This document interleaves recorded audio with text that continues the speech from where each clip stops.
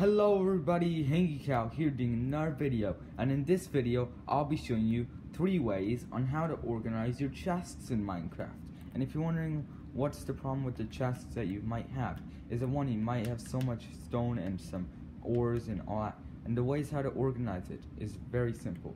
Number 1, you need to rename the chests. So just say, for example, if you have any item that you want to put specific items, then just rename it to, just for example, rename it to ores. Hang on, where is this?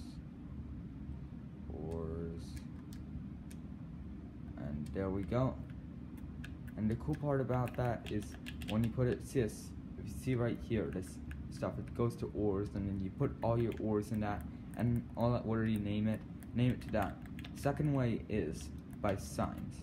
Put a sign onto the chest. I'll just, for example, in our example, put wood. And then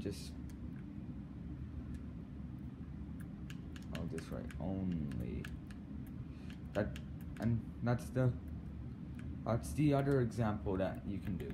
Third example is by putting an item frame and what the item stands for. Just for example, if I were to pull out some jungle planks or any, that'll represent wood.